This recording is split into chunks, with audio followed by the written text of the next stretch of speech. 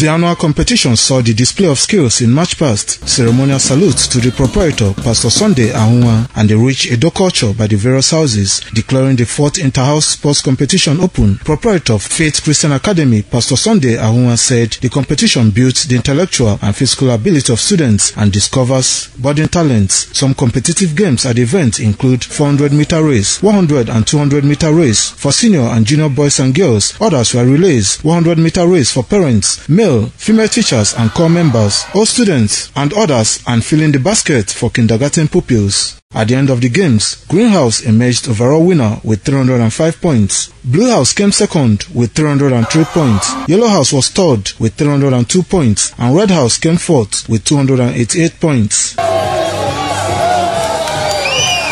I'm very happy that Green House took first position. A great deal of sportsmanship. The children have been fantastic from the different houses. I've observed that they've given their best and they've done so well.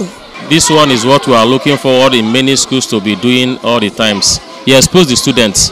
He made them know their talents and know exactly where they are going. Proprietor of the school, Pastor Ahunwa, his wife, Ege, some guests comment on the competition. Is to develop talent and discover them. That every year we'll be having such an event so that we can keep on discovering new talents. We'll get to know the best among them, and most of them will know where they fit into.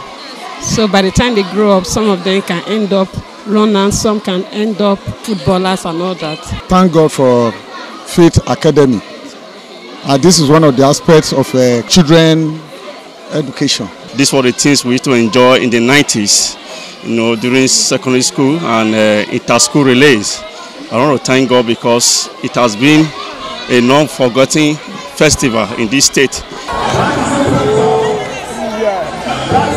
Kingsley Uchebu reporting.